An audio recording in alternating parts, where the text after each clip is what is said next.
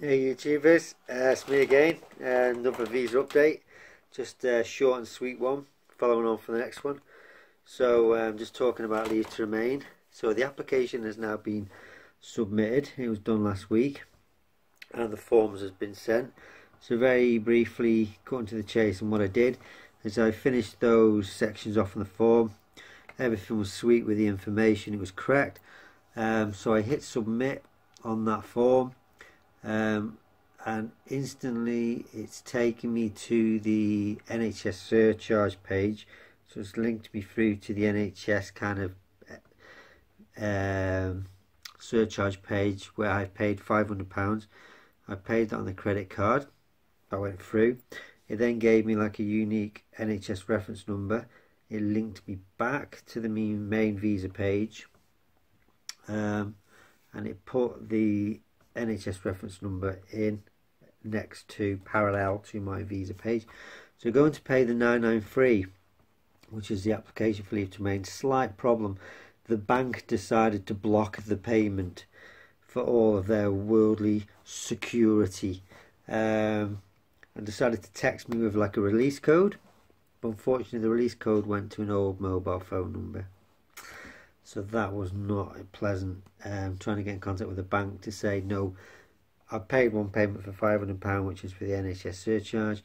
You need to release the payment for 993, which is for the visa, which is banks, bank security. There's nothing to do with the Home Office. That was a problem with the bank. So anyway, yeah, long story short, I've paid the 2.5 years of the surcharge, £500, and I paid the leave to remain application fee, which is 993. So straight away I've done that. I've started to receive various PDFs from the Home Office. One was a confirmation letter saying it's been submitted, and proof of payment. The second was a checklist which you have to print off. The checklist is confirmation of the documents that you are agreeing within your application to send. So for example, let's say passport, you have to tick it, partner's passport, bank statements, wage slips, letter from your employer, blah blah blah blah blah. Everything you've agreed within the application to send, you have to print off a checklist, tick it, and submit that with your application. There was also, alongside the confirmation of the payment, there was also a new bit which was a little bit we weren't sure about. It was a letter asking us to attend a post office in the UK that has biometric direct link capability to the Home Office. It's some services that one particular post office in your area might support. It was basically, you have to go to the post office and you get given like a, well, it's this letter really, basically telling you what to do, and you get this as barcode, and you go into the post office with this, you hand it over, you pay £19.20 requesting a Home Office biometric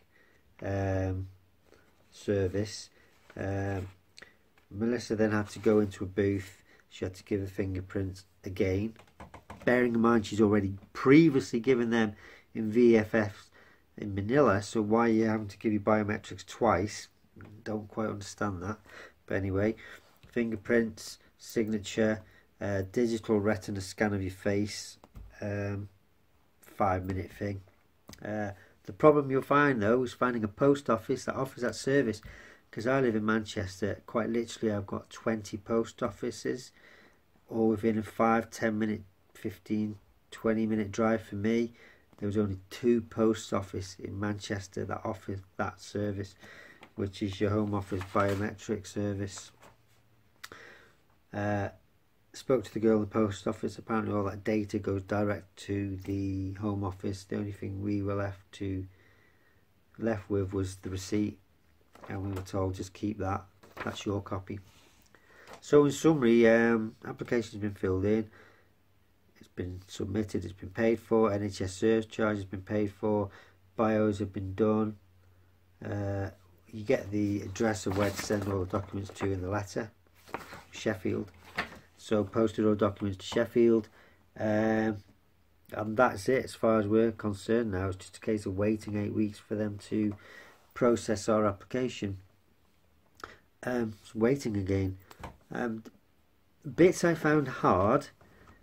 Application form relatively easy, standard questions you should know the answer to. Did find making the payments hard, but that wasn't an issue with the Home Office.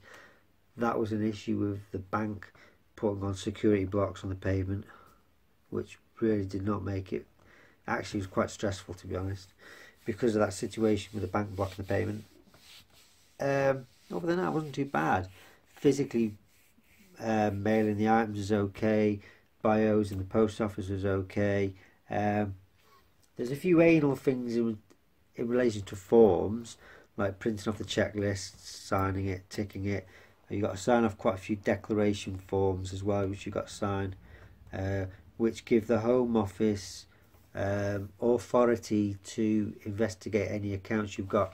So say for example you said we're both joint named on the council tax, you're giving them permission to get in contact with the council tax and do checks on you behind your back to make sure what you've said is true.